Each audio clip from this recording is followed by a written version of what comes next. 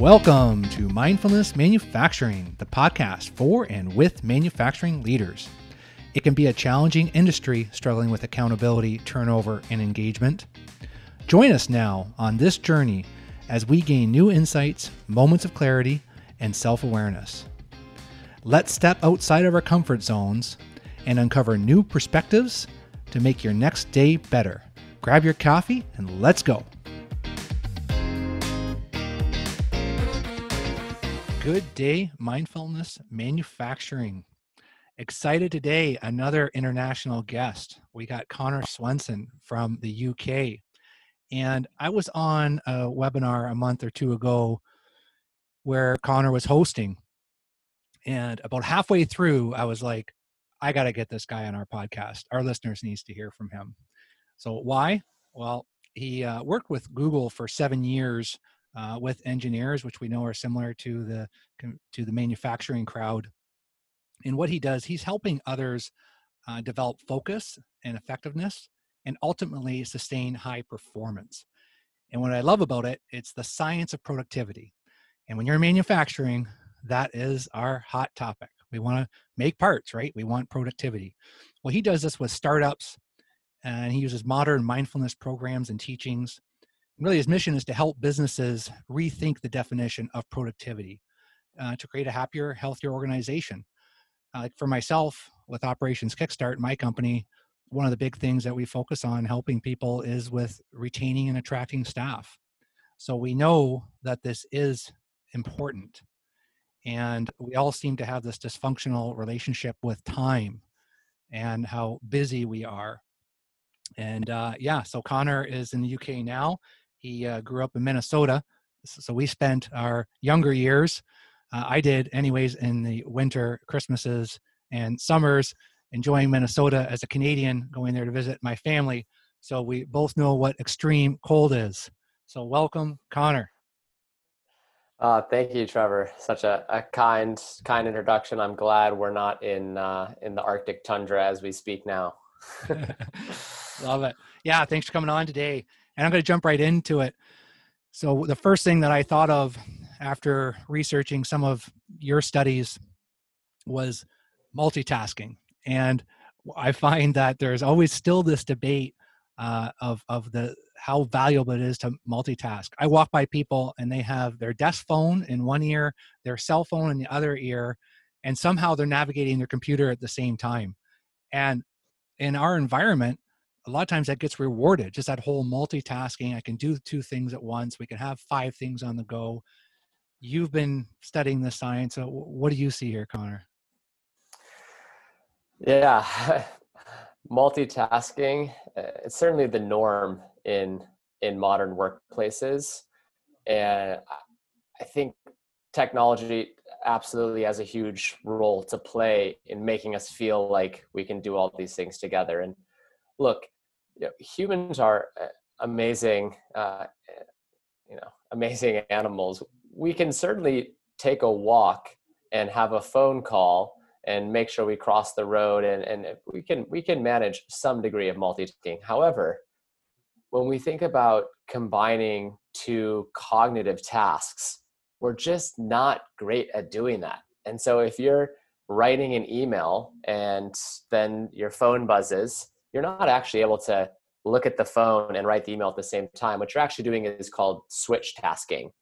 And what the studies show is that by consistently going from one task and not completing it and switching our focus to another task and back and forth, it slows us down. And Gloria Mark, who's a research scientist at the University of California, Irvine, she's done quite a few different studies on multitasking. One of the most shocking statistics is that when you're in a deeply focused state of work and you get interrupted and you switch your focus and you begin multitasking, it can take 23 minutes to actually get back to the same level of sort of concentrated focus as you had before the interruption. And you just look at the statistics, it's the average office employee is checking their email every 5 minutes. We touching our phones on average 1,200 times a day. We probably open them 80 to 150. So it's definitely an epidemic. And I think we like to think that we're doing more by multitasking, but in effect, we're we're really putting obstacles into our way of staying focused and getting quality work done. Yeah, one of the great practices in a lot of manufacturing plants is called the open door policy, which is basically you can come and talk to anybody at any time. And so what do you say to those people that are trying to focus, but at the same time, then they get torn because I don't want to seem rude. I want to be the leader that everybody can come to when they need me, but I can't get anything done. Yeah. First, I'll caveat everything that I say by saying productivity is very personal. And so I don't think there's a one size fits all piece of advice or a method that's gonna work for everybody. And my experience being at Google, an extremely collaborative workplace, that's how the organization was built. Everything's open floor office plans. There's no open door because no one's got a door on their office. And that builds personal connection, right? The ability to kind of stop by someone's desk and have a Hmm. quick chat. Those informal weak ties are so important. However,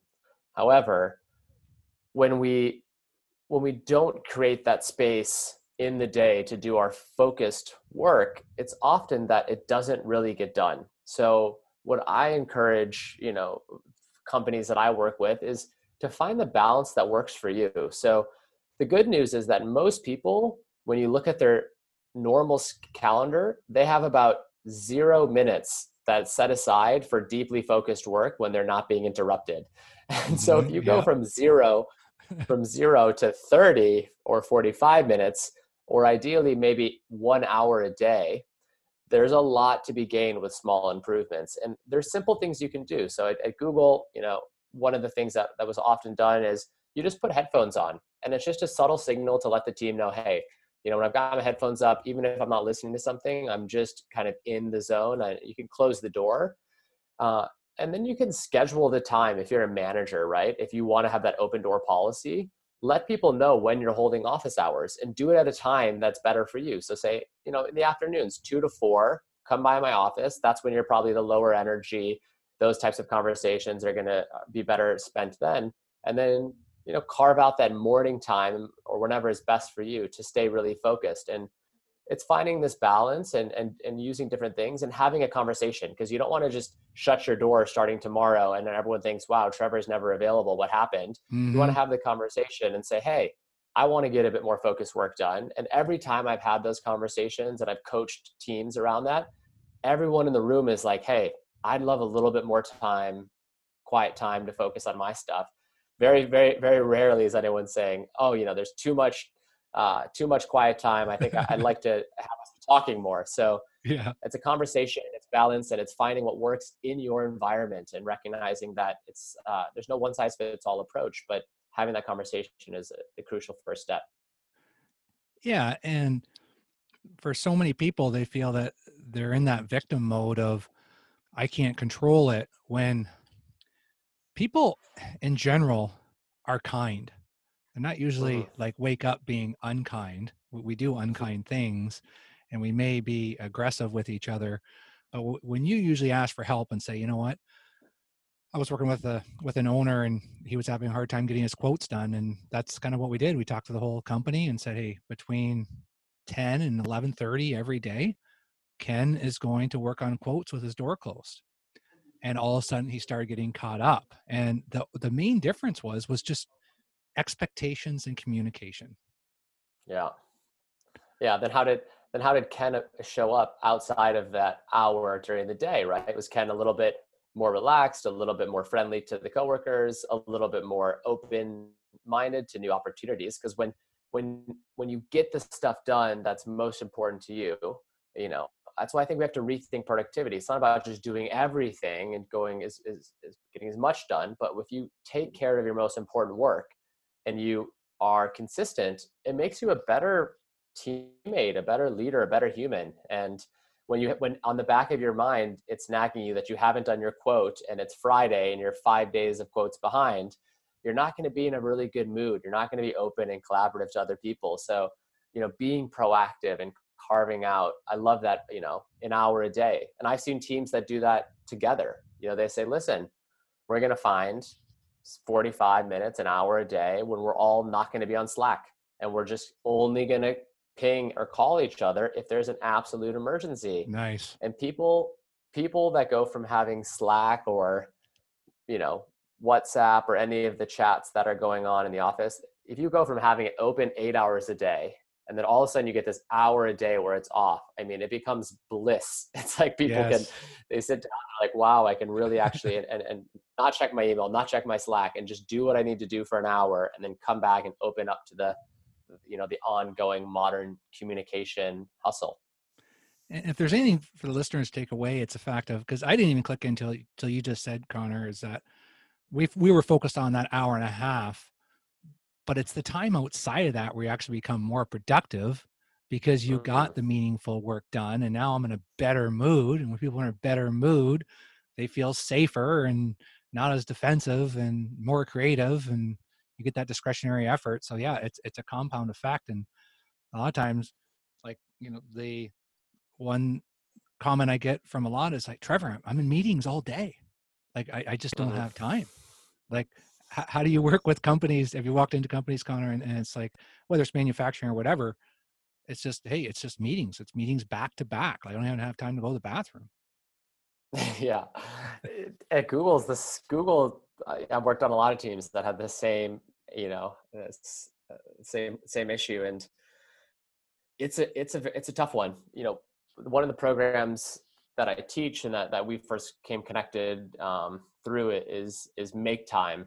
And that the Make Time program is really about how to, make time for the work that matters most to you. And one of the biggest underlying factors that we believe at Make Time is a cause for so much of our stress is defaults.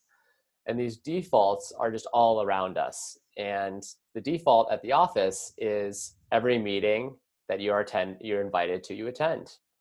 The default is that meetings are 30 to 60 minutes, Mm-hmm. one or the other. Questioning these defaults is sort of one of the first steps. Well, I'd say recognizing the defaults is the first steps, and then you can begin to question them. So I think every company is going to have, like I said, it's hard for me to give generic advice, but some of the rules of thumb that I learned from Google is generally when a meeting goes over 7 attendees, you start to notice a drop in productivity. Our former Interesting. CEO, founder, Larry Page, says that for every person over 7, the meeting is 10% less effective. That's not a scientific rule. That's a rule of thumb. Number I believe two it. is meetings should generally be about decision making. Uh, Lots of organizations have status update meetings to just tell people what's going on. Generally, it's best to keep that type of communication asynchronous. So synchronous communication means all of us in one place at the same time, listening to the same stuff. It's okay sometimes, but defaulting to asynchronous, meaning why don't we all eliminate a 60-minute status update meeting, and then we each take 10 or 15 minutes and we write out a few bullet points of what we're doing, and then that's circulated and we can review it as a team on our own time. And asynchronous is what makes remote collaboration work very, very well. And I think many companies are struggling, but when they transition in these last 4 months during COVID-19, trying to figure out how can we move to more asynchronous. And the other thing with meetings, and you're not going to just go on about other ways to operate, but is you always got to have an owner and a decision maker. And Yeah. at Google, the rule of thumb was if a meeting doesn't have an agenda shared 24 hours before the meeting, then that meeting shouldn't happen, doesn't need to happen, you don't need to go. And every meeting needs to have one person who's effectively responsible for driving that meeting and figuring out what are the decisions that are made. Because too often these meetings just pile up and like everyone shows up and it's just around the round robin, around the horn, and Mm-hmm. waste so much time. And people just, they don't even need to tell you what they're doing, but they just say they're like, oh, I'll just raise my hand and give an update. So I think generally speaking, I think if teams can start to question, do we really need this meeting? Can we pare it down in size? Does every meeting have a decision owner? and be focused when you have a meeting. So like bringing it back to mindfulness, Yeah, take a minute when a meeting starts and let people settle into the room. Allow them to kind of bring their head where their body is. Take a few, deep breaths, and then ask people to turn off their phones. And if they don't need their laptop, turn it off. And absolutely. resetting those defaults so that people aren't all sitting in a meeting, reading emails, checking their phone will make meetings so much more productive. Yeah, I don't have the data on it either, but I know from myself getting coached or working with manufacturing owners or leaders, it's shop floor time, right? The money Yeah. is made on the shop floor. Manufacturing plants don't make any money in the office. Maybe by doing Yeah. some quotes, maybe by doing some engineering improvements, but really the money is made on the shop floor. So if we can get out of the meetings and get out on the floor, and then when we're in the meetings, then we're present. I like that number of 7. That's interesting, because you do find as a facilitator, how do you keep everybody engaged? Because if they're not all Mhm. engaged, they probably don't need to be there, and they'd be so happy not to be there. Yeah. Or just feel like, hey, I should raise my hand and just say something. We should. And then I've been in meetings where they'll be like, is there anything else? And I'm like, oh no, don't ask that question. Don't ask We that can leave question. now. Yeah. That's not a good facilitator question. At least not Yeah. if you've solved your objective. If you had an objective, so that's good advice too, Connor. Just coming out that with that clear objective. So we're on this journey of mindfulness and manufacturing, and there is a lot of skepticism on this whole combination. Now, you've worked with a lot of engineers, a lot of people that think like a tool and die maker, like a machinist. Obviously, we Hmm. have a lot of engineers, and it's just a different level of thinking, and it's very process oriented. So, how you're talk a little bit about the science, like how have you and how has Google and everyone made that transition? Because that's really part of our mission, is to help make that transition, because we know that a more relaxed and focused. So when I say relaxed, it doesn't mean, I mean, you can clear that up too, right? It doesn't mean that people at Google are on couches and they're relaxed. It's not like that, and it's a very high level, educated, skilled staff. So how do you get past that? How do you convince them? Yeah. It's a great question. I can't say we convinced everybody of the I would say at benefits, least but get the conversation going. get the conversation going. One of the other main programs that I teach and offer to businesses is called Search Inside Yourself. And Search Inside Yourself began back in 2007, and it was started by a Google engineer. So that program from day one had its mission of how can we bring a case for mindfulness and and show the benefits to people that are skeptical and very rational, and they want to see the data. And one of the most interesting, I think, breakthroughs that Search Inside Yourself has offered into the world of mindfulness is by connecting mindfulness to the broader skill sets of emotional intelligence. Now, we all intuitively know that emotional intelligence is important in life and in business. So, when I do a workshop, if I do a straw poll, I say, hey, if you're listening, think about the 3 or 4 qualities that come to mind when you think about a great leader in your Mm-hmm. organization or a great leader in your life. Well, people are going to start to say, okay, they're, inspiring, they're, maybe good listeners or empathetic, they're Yeah. charismatic, good communicators. These are, really broadly speaking, all emotional intelligence skills. Now, Google is filled with high IQ. I don't know how I don't know how I got in, but I can tell you the people that I worked with were very high IQ, and and emotional intelligence, it sets good leaders apart, or sets great leaders apart from good leaders, I would say. So what Search Inside Yourself did, bringing it back here, is it showed that you can actually begin to train your emotional intelligence through mindfulness. And the way that this is basically built up is that the core foundational skill of emotional intelligence is knowing yourself. And that's generally called self awareness. And so, Search Inside Yourself takes what Daniel Goleman, who wrote the book titled Emotional Intelligence, he really popularized this idea in the 90s. It Mm-hmm. takes his framework, and which starts with sort of self-awareness into self-management, and onwards up into leadership skills. And it said, look, we can train our self-awareness because our brain has neuroplasticity. And neuroplasticity is a fun and funky sounding word, but it's quite simple. It just means that what you think, what you do, and you pay attention to, it changes the structure and the function of your brain. What you think, do, and just pay attention to changes the structure and function of your brain. Let me give you a real life example. So I'm here in London, and there's a lot of research in neuroplasticity. One of the popular ones is they looked at London taxi cab drivers. And when you drive a London taxi cab, the city is a maze. And what they found is that over the lifetime of a taxi cab driver, that their hippocampus actually grew in size and strength. That's the area of your brain related to your spatial memory. This is a huge breakthrough for neuroplasticity because we thought for a long time that by the time you're maybe 30, your brain sort of stopped growing and evolving, and that you kind of had a fixed brain, that you're very plastic when you're young, but it stopped. But these breakthroughs in the last 3 decades have shown us our brain is very plastic. So that's one of the big parts, neuroplasticity. 2, mindfulness allows you to train the regions of your brain that are important for more self-awareness and self-management.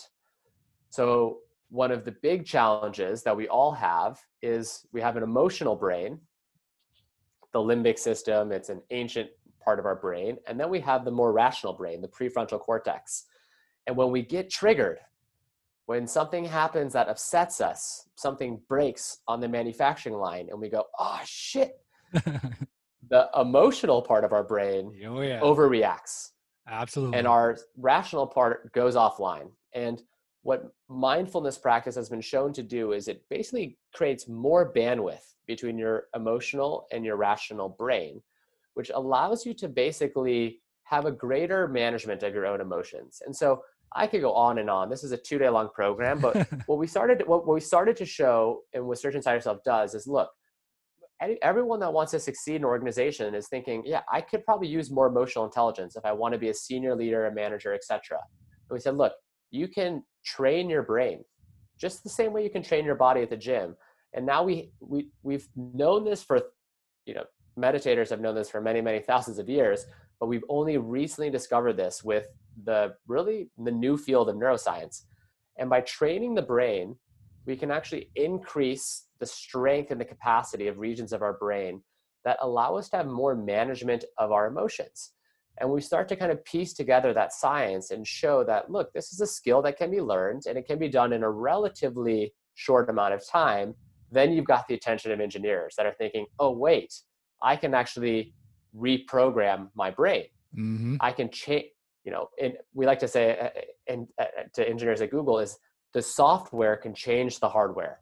So actually what you think, I the like thoughts that. you think, whether you think more positive thoughts, you think more negative thoughts, it actually changes the structure of your brain. And then you start to get people's attention, go, wow, I can actually reprogram my brain through mindfulness and meditation. Then we have their attention, and then we're off on this journey of the practices and the way to integrate it into work. So that's you got to build a solid case to convince engineers. So that's a lot of words to digest there, but that's how we get the conversation started. No, that's great, Connor. I mean, we have to go to those levels of conversations because there's a percentage out there. You can say that, hey, a happier workforce is going to be more productive. And then sometimes you get that mentality of, well, everyone's getting paid to do this. It's their job. We just need to Mhm. show up and deliver. And those leaders are just missing out on all that discretionary effort and just can't see it. But, I appreciate that whole science of productivity, right? And the fact of, these aren't just certain belief windows and opinions. This is actually based on research. And when Mm-hmm. you've worked in an environment where you have that and you're killing it, getting the results, it's like, man, you don't have the turnover issues. When you have those meetings and people know who's responsible for what and when, and then you can follow up, and there's a little bit of accountability now, which actually relieves tension. People think accountability creates tension. Well, when the expectations are clear and presented up front, it actually relieves tension because everybody knows what the expectations are. And Mm-hmm. then, yeah, people can be creative. They can take a couple of risks and make good decisions. I've talked to people before and they're frustrated because the supervisor in the off shift is making bad decisions. And I said, well, how are you helping him? He said, well, I call him every couple of hours, asking him, what's the update? What's he doing? I said, do you think that's helping? And they're like, no. Well, then why do we keep on repeating that? I don't Yeah. know. I don't know. And the other one is we talk about, I talk to some leaders and it's like, well, this person just, they just need to make it happen. That's a great terminology. Let's just go out there and get her done. Let's make it happen. And it just takes willpower, right? You just got to will it to happen. What's your Mm-hmm. thoughts around that, Connor? Yeah. So I think willpower is an interesting and almost a pernicious or a slightly dangerous idea because it doesn't seem from the latest science that it is as important or as real as we think. So what most of the research today around when it comes to especially habit setting and better uh, you know, having more positive behaviors is that your environment and sort of the atmospheres in which we operate are actually much more important than willpower. And the people that are highly productive and the people that you see around you that are, they're getting it all done, but they're calm and they're staying healthy and they've got a great, social life going on. They've got all these things. It's not really a result of much more willpower. It's that they've made some smarter decisions to create an environment where willpower isn't as necessary. So let me give you a practical example. If you wake up and let's say you go to the office or you just go down to your living room and you open up your computer, Mm-hmm. and on your desktop, you have your internet browser open, Chrome or Safari, and it's logged into email, and you've got your LinkedIn and Twitter open in a couple tabs. Your default behavior is going to be to start checking email, looking at the news, etc., because your environment is set up in that way. And so it's going to be much more difficult to stay on task and focus, etc. Whereas if you make the decision and create a habit of closing out all of those sort of distracting windows at night, cleaning up your desktop so that when you open up your workplace in the morning, let's say you have a blanket empty screen with a beautiful backdrop, and then you actually have the intention to say, okay, what's the most important thing for me to do first? Mm-hmm.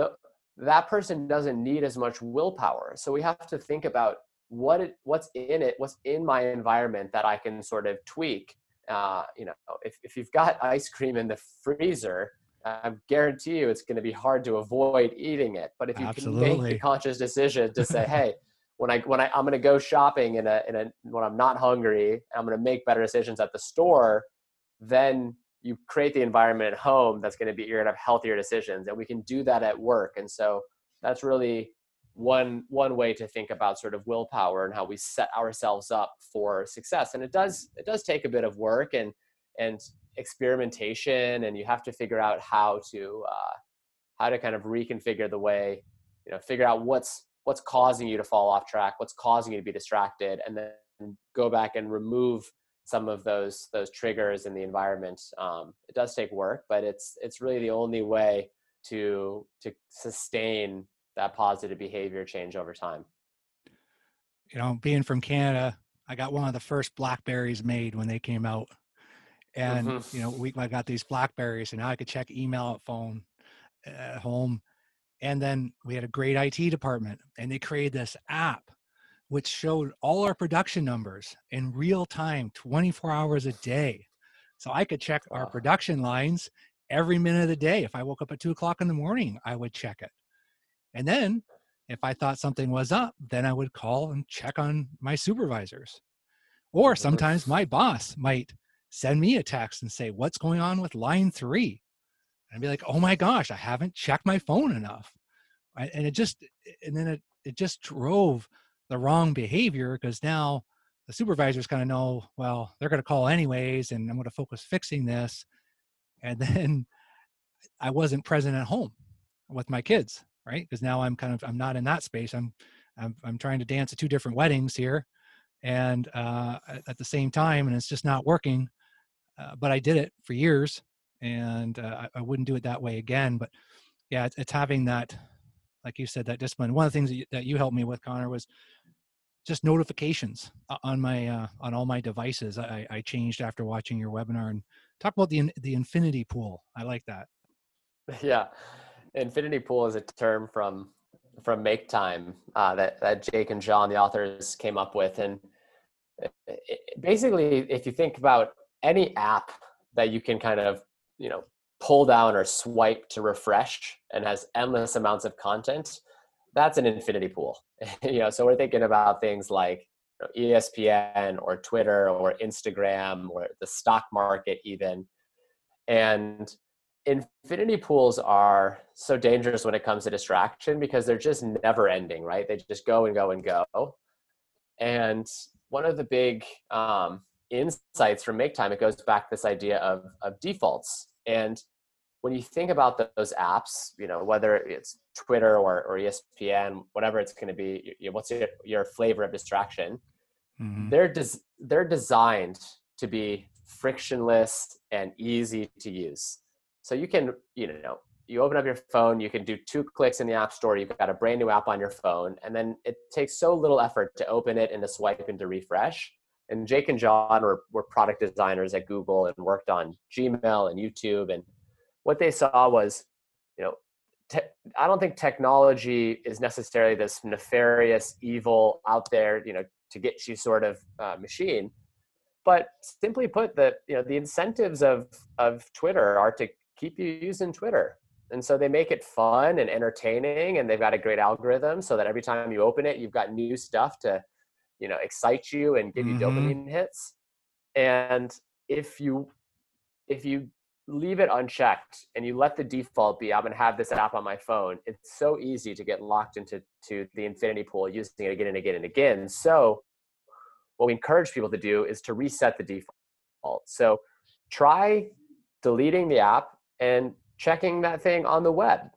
Odds are you'll check it a little bit less. You'll find that I do, certainly with, take Twitter as an example, Mm-hmm. much less engaging on the web. I'm not also I don't have my laptop with me everywhere I go. So when I'm waiting in line, for a coffee, it's not available and ready to me. So I don't have to have the willpower to not check my email or to check Twitter or check Slack on my phone, because I've created a default where those apps don't exist for me. So thinking about that and thinking about what's we call your distraction kryptonite. What's that thing on your phone that is taking up all your time, and you constantly find yourself opening, and you Yeah. open a different app and then you find yourself there, and experiment, see if you can live without it on your phone, or see if you can delete it on the weekends if it's your email, and have a couple days without it, and experiment to see what it's like to get your sort of time and attention back. And there's a lot of time and attention that I think we don't recognize how much we lose. But the average American spends about 4 hours per day on their smartphone, and they watch on average about 4 hours a day of TV. And Jeez, that's a third of your day not counting that's your wild. sleep. And Yeah, and the thing is, like, no one wakes up in the morning and it sets their intention, I'm going to spend 4 hours today looking at my phone. Tho- those things happen not by conscious choice, but because they're the default. So changing those defaults, and if you spend 4 hours today, imagine spending just 3. You get a whole hour back in your day to do things that might benefit you in a bigger way. And carving away at that, I think, is a slow and gradual, continual process. But it's compound effects. If you can just reduce it a little bit and a little bit day by day, then you can really see exponential effects over time. Yeah, I love when I go up to someone and just say, "Hey, how you doing?" And I usually get good and busy. People love Busy. to say that we're busy. And it comes back to what you said, the whole self-awareness. I was getting ready for the podcast this morning, and my self-awareness is way better. My self-management has a long way to go. And Hmm. I just caught myself and I reached over to my computer and I was just writing with pen on paper and I checked my email. And I'm like, wow, I just checked my email. That was just for a dopamine hit. That's all that was for. And I didn't have anything I had no emergencies in the outlay, and I just lost my focus. So it's one of those things, like you said, it's going to the gym. I've been doing this for many years now, and I feel like I'm still a rookie. And that's why it's kind of fun to talk about on the show and just share this with everybody else. And we can take control. And the first thing is just you know seeing it, labeling it, Yeah. and that's a start. Connor, you've left us with some great stuff today. If there's one thing you want to leave the listeners with today, what would that be? When we're having a chat about this and thinking about what's the biggest benefit that I've seen from mindfulness in business at Google and at startups is creating this sort of space to pause. And so much of our lives we're kind of going through at warp speed, and we're distracted, we're behind on our to-do lists, and when upsetting things happen, we react. We get angry, irritated, frustrated. We might lash out at our partner, at our coworkers. And probably the single greatest freedom that mindfulness has given me, and I know many others in the practice, is this ability to just stop when you find yourself getting triggered, and give yourself the freedom to choose how to respond. And one of the practices that has kept with me for a long, long time, and it's still useful to me on a daily basis, is just called stop. You just envision a big, bright red stop sign whenever you find yourself feeling irritated, frustrated, overwhelmed. And there's 4 steps. First, you stop. That's the pause. It's the most important part. You stop what you're doing. T is you take a breath, maybe 3 breaths if you can. Taking breaths actually reinforces the pause, but it also calms down your central nervous system, and it brings that more rational, logical part of your brain back online. So the hijacking of your amygdala is slowed down. Mm-hmm. O is you observe, and you just observe what it is you're feeling. Can you label it? Can you think, oh, I'm feeling really frustrated, I'm feeling ticked off? And just by doing those 3 things, by stopping, taking a breath, observing how you feel, you step out of that frustration for a moment, and then you can do the final step, which is P. You can proceed. And Viktor Frankl, and Holocaust survivor, and he wrote the book Man's Search for Meaning, and his teachings are often shared in the world of mindfulness. And he said, between stimulus and response, there is a space. And in that space is our power to choose. And in that, power to choose lies our freedom.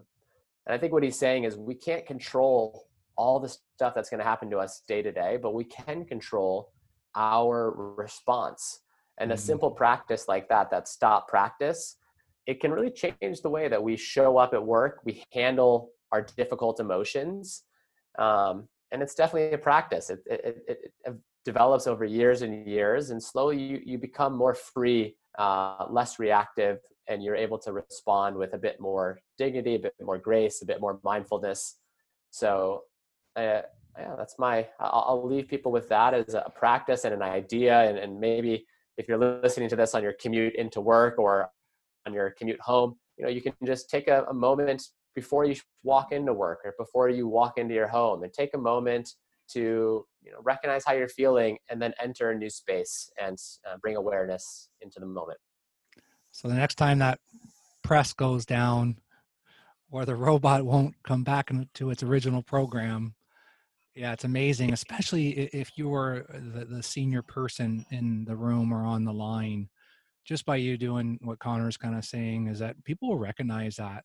And then everybody else acts a little bit calmer. And then all of a sudden, we make better decisions and we become more productive, which is kind of where we Mm. started this whole podcast with. Connor, I got two important questions I always have to ask. What was your first concert you attended? Oh, I was so lucky. Thanks to my mom. She brought me to see Eric Clapton at Ooh. the Excel Center in Minneapolis. I mean, that's hard to beat. And he was opened up by Robert Randolph and the Family Band, who plays like a sliding lap guitar. And they came out and did an encore of Layla. I was about 12 or 13 with long shaggy hair and a bandana. I was rocking out. So that was a very I fond love it. memory. And now you're in the UK. That's awesome. And if you were stuck on an island and you can only bring a collection of one artist, you can bring everything they've written, everything they've sung or produced or bands they've been in or solo. You just bring one artist. Quickly off the top of your head, what's that artist you're going to take with you? I this is tough. Because you need to be in good spirits if you're on an island. I'm probably bringing James Brown.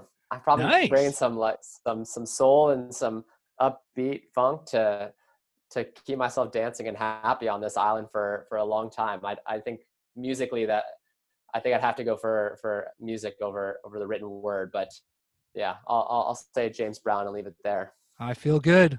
Love it. Yeah. So yeah, I just want to thank you, Connor. Like for listeners, like I didn't know Connor a couple months ago, and your generosity and your just pure intent of making us a more productive, a happier place, and we knowing that two go hand in hand in your mission.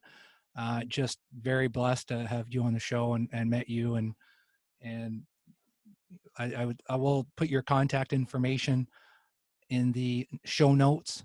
Best way to get a hold of you or to follow you? Yeah, I'm on LinkedIn and Twitter the most, and I send a weekly newsletter called 1% Wisdom on Thursdays, where I share sort of one idea each week to help you on that continuous path of self-improvement and development. So yeah, I'd All love right. to hear from any of the listeners. So reach out directly, and thank you so much for the time and for everything you're doing to share this wonderful message with your community. So it's an honor to spend this time with you. Right on. Likewise. Thanks, Connor. Cool. See you. Hey, folks. Thanks for taking the time and joining us today. If you enjoyed this episode, share it with someone and make their next day better. If you haven't subscribed, do so now. Rate and review. It means so much, and we will share your comments on the next episode in a couple weeks. If you want to drive results, the first step is realizing how you show up.